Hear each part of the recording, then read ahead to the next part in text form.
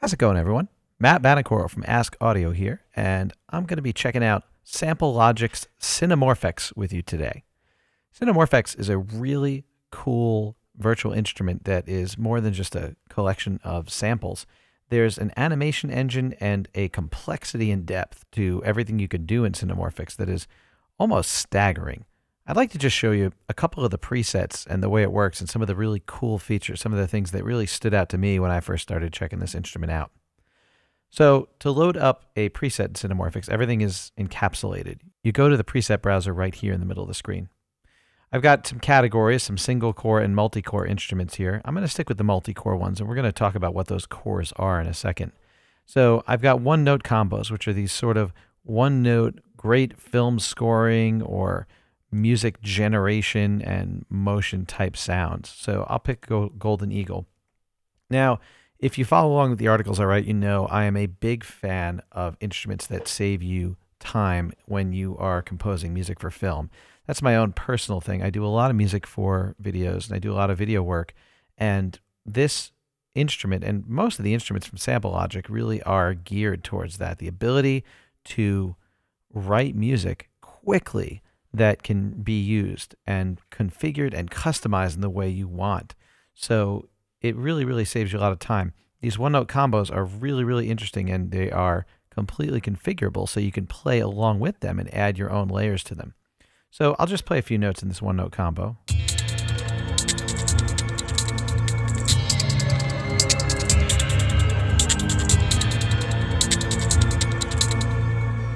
So there's a lot more going on in here than just a loop. There's actual algorithmic data being generated and music in motion happening. And as you can hear, you can tonally shift as you're playing. So you can do it in a sequencer and record that, or you can just play it live. Now, each of these is a core right here. There are 4 cores that you have to work with, and every core has 2 sound source choices. We'll get into the sound sources in a minute, but if there's ever anything you don't like about the sound or you want to change about the sound, you can activate and deactivate the cores. So I've got this sound. Let's say that percussive element, the sort of crickety sound, is a little bit too much for me. I can take that out and make it more of a wash.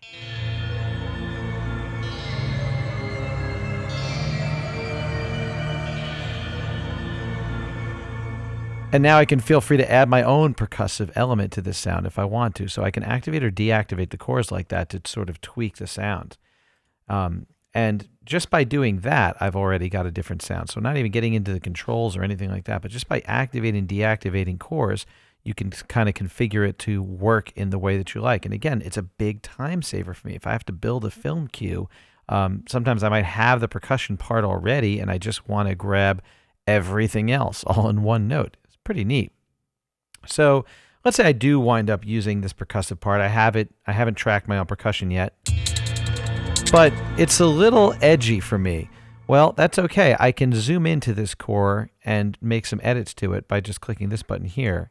And so with this core now, I can see all the different things happening, the effects chain for that in particular core, and I can go to the EQ, this sort of macro knob controlling the depth and the amount that we're hearing the EQ. And pull some highs out of that core. Now, believe it or not, that expansion button you saw here exists under the EQ, and I can actually tailor the EQ to be what I need by expanding the EQ. So as you can see, you can jump further and further down the rabbit hole with every button click. You don't have to get into this stuff, but it's there if you want to. It's actually my favorite type of feature. I like to know that an instrument is powerful, but I also like to know that I don't have to dive into all this stuff if I don't want to. Sometimes I just need to build a quick cue, and I don't want to get in and adjust the frequency sweep of one of the sound sources of one of the cores of the instrument that's supposed to be generating, quick cues for me. But it's there, and I can do it if I want to. So I can open up that one instrument, adjust the EQ, and make those sort of percussive hits not quite so aggressive. So I'll close that up. Now, don't forget that effects engine is just for that core. You, of course, have a very robust effects engine down here at the bottom that you can activate and deactivate, reorder, map to an XY pad if you want to. So I can instantly turn the phaser on, adjust the depth of the phaser, make it a little more wet,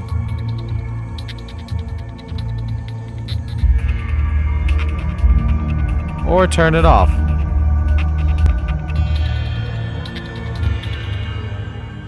So you've got effects that will affect your entire sound and then effects that will affect just that single core. And you've got presets here that you can pick that will have different effect chains that you can go through and browse as you see fit. I'm going to open up another instrument here. So that's a sort of one-note combo. It's like music in a box for you. You know, it generates and it goes. And remember, it's using like step animation and different sound core animations and loops to generate all at once. It's not just a single loop, so it's all configurable and customizable. Now, if I go to an instrumental, something that I might play a little bit more. So let's say I've got my film score going a little bit, but I want a little bit more of a hand in things. I want to use this more like an instrument and play it. That's okay. They've got me covered too. So I can scroll down a little bit and I don't know, I'm going to pick the brass choir. So I'll close that window.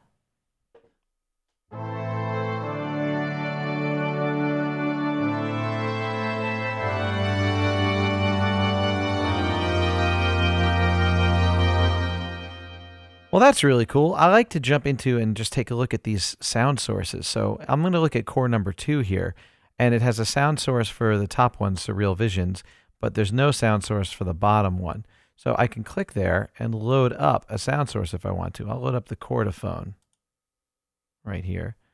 And right here is a little sound source mixer. So if I want to hear more of that chordophone, I can move it there and have that sound source be entirely just the chordophone. Now, of course, that makes the percussive element of my sound very, very loud, so I might make it a little bit less than half.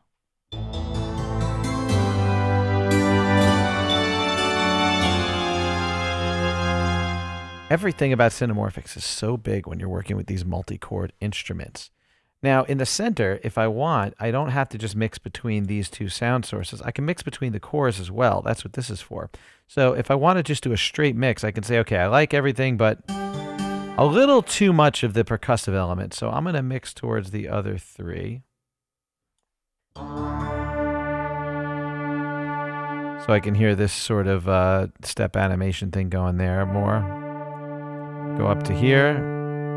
Hear the tube and horn instruments. Hear the percussive element. Or hear the organ element. And here's the best part. That motion is recordable. I can hit the record button, play, move things around. And now that is saved as motion. As long as I have the play function activated, as I play now, it's going to play back my recorded motion.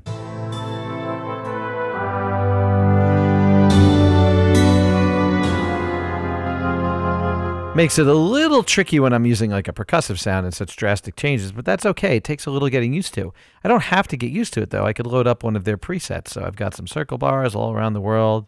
Crisscross jump. Let's check out what that's about.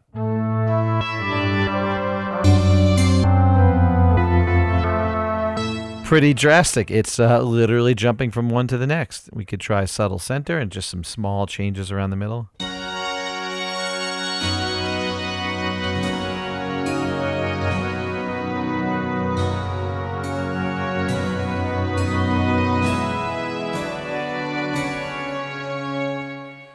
So the mixer is recordable and animatable as well. I'm going to go to a third preset. I'm going to check out a loop this time. Let's see what they've got in the way of loops. Kind of like Game Addict. That's a fun one. So if I open up Game Addict now, let's take a listen to this loop first of all. It's more of a single note. Play it and it'll generate something for me.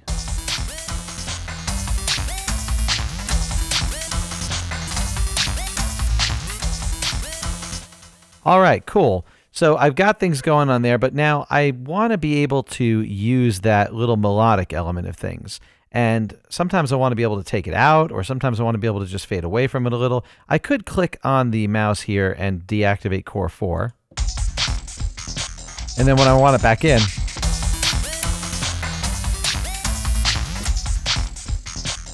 but that's a little clunky. I may not want to have my hands on the mouse while I'm recording. Totally okay. They've got a solution for me. I can activate mod wheel control and shift between the sound sources. I'll do that for a couple of them. And now by using the mod wheel, I'll actually be shifting between those different sound sources. Look at that. I can mix away from the melodic one at a flash or bring it out slowly.